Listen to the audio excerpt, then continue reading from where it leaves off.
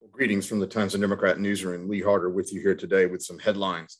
The 301 I-26 area is continuing to develop surrounding the County City Industrial Park and many other things in that vicinity now.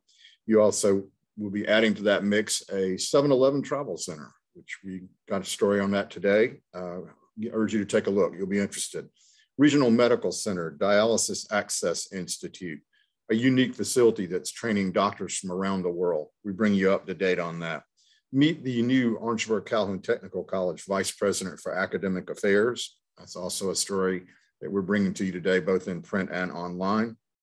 In the Farm Report today, we're offering insight into the Social Studies Academy, which is a training ground for teachers to teach young people about agriculture. And it's also Farmers Market Week, a time when you're encouraged to visit South Carolina farmers markets, take advantage of state-grown produce, in-state grown produce, and many other things that you can find at the farmers market. Continue to follow us at tnd.com, support local journalism. I think you'll find it a bargain. Have a great Monday.